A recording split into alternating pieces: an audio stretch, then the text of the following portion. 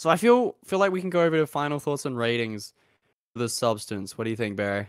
Yeah, no, that Want sounds to good. take it away? I will take it away. So I'm going to start by saying this is a good 7 out of 10 for me.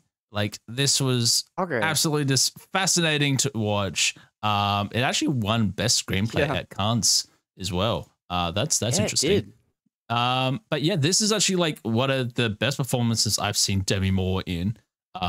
Like, she hasn't been, it's been a while since I've seen her in something, but like I remember like growing up all her films and stuff like that. I was like, this is one I'm going to remember Demi Moore now forever. Like, every time I think of Demi Moore, I'm gonna remember this film straight away. But it's just like the wackiness and the eccentricness of this film, which I enjoyed a lot. There are obviously there's like continuity errors. How does this all work? There's a lot of things in it that just obviously is like not the best film ever made, but it's still like worth watching, you know, and everything like that. Like, I just had a good time. It was good entertainment. Was not expecting the body horror so much of this film as much as they put in there. But I suppose like because of how the story is and what it's all about, like addiction and being like the beauty and everything like that. Like, it's a very good insight to like how Hollywood kind of still is in a way, and all media and stuff like that. It is very much like this, obviously, just not to the extent of turning into a monstrous creature. So yeah, I loved it. I loved all the performances. I love the cinematography in it. There's a lot of like interesting things that they do with it. So yeah, 7 out of 10 for me.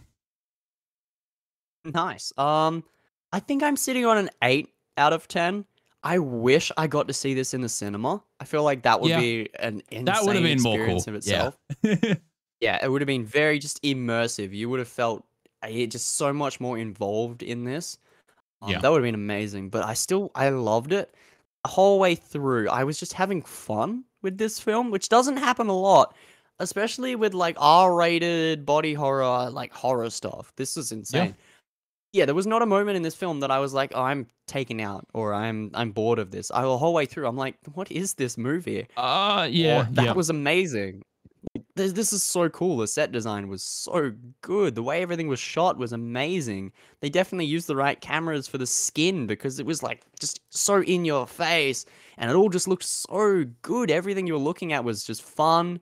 And over the top, just like nuts. It definitely had its problems. That's why it's an 8 out of 10. But it was like, I don't know if this is an 8 out of 10 in terms of like with other movies, but it was an 8 out of 10 in terms of just my personal enjoyment. I don't think this is an 8 out of 10 film.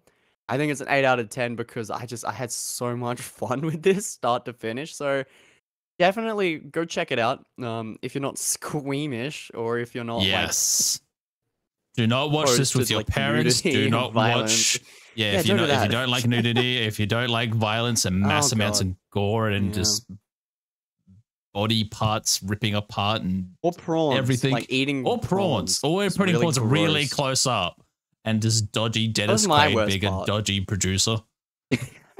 That part made me more disgusted than a lot of the body horror stuff. I was not expecting Dennis Quaid out of all people to be casted for something like that. But I'm just like, this is so great because it's someone I didn't expect to be that, which makes it more like, ugh.